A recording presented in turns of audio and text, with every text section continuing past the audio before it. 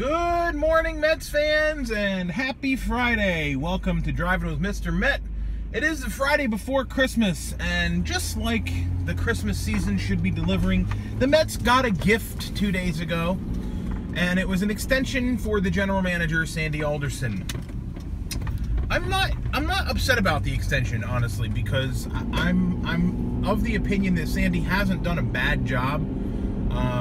And I want to talk a little bit about Sandy on today's show. And I also want to talk a little bit about some news regarding free agents and the types of contracts they're looking for, and how that might play into the Mets' hurry up and wait approach to the offseason.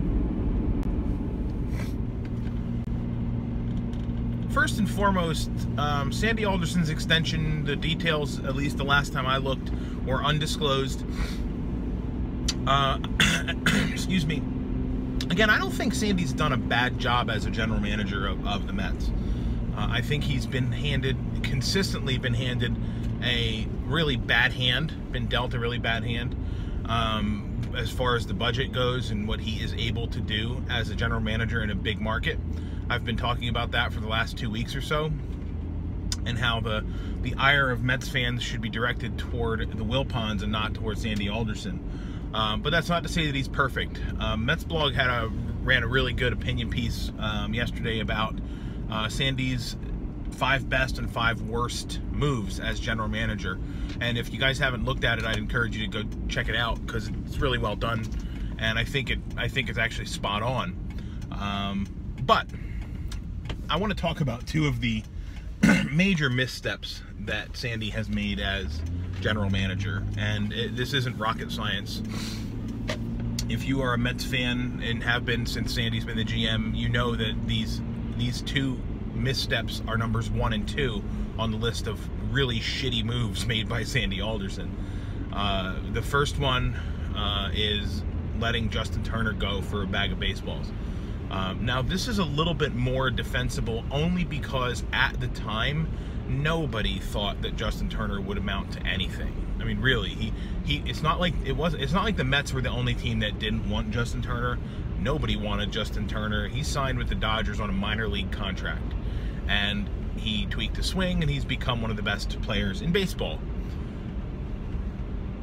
Not good for Sandy Alderson, all right? But that one, he could sort of get a little bit of a pass on that one. The Daniel Murphy thing, though, which is, of course, number 1, no one deserves a free pass on this. He signed with the Nationals for next to no money after being a cornerstone for the Mets for 8 years, 6 years, 7 years, something like that. And after coming off a historic postseason run and one of his best seasons as far as offense is concerned, with Kevin Long as the hitting coach, having tweaked Murphy's approach, everybody knew that Murphy had found something. And Sandy Alderson put a bow on top of that package and said, we don't want him. Let someone else have him. So, as we all know, Murph went to the Nats, became an MVP candidate, and the Mets had to sit back and watch as David Wright spent the majority of his time on the disabled list. So, I did want to talk about those 2 things because, again, I thought the story that Mets blog wrote was good. And again, I encourage you guys to read it if you haven't. But Sandy's not done a terrible job, and that's the point there. Did he earn an extension? I don't know. But honestly, I don't care. We really shouldn't care about what's happening in the front office. We should care about what's happening on the field and with the personnel.